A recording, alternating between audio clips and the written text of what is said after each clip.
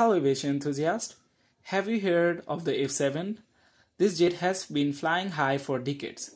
Today we are looking at its history, features and impact around the world. Get ready because this is going to be exciting. The F-7 is a Chinese version of the Soviet MiG-21 and it first flew in the 1960s. Built during the Cold War, it was made for speed and quick moves, making it a powerful jet in the air. Over time, China made upgrades, turning the F-7 into something unique. But what makes it special? Let's find out. The F-7 is super fast, reaching Mach 2. That's twice the speed of sound. But it's not just about speed.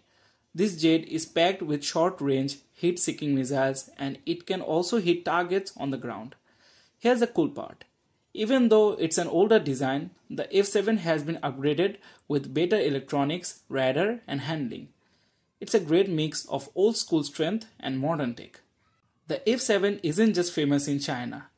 It's been sold to over 20 countries. And Pakistan is one of the biggest users.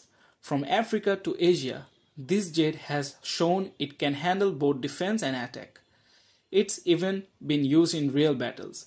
Although production stopped in 2013, the F-7 is still flying in many air forces, proving its lasting impact. So that's the F-7, a fighter jet that's still going strong. If you enjoyed this quick look into aviation history, don't forget to like, subscribe and hit the bell icon.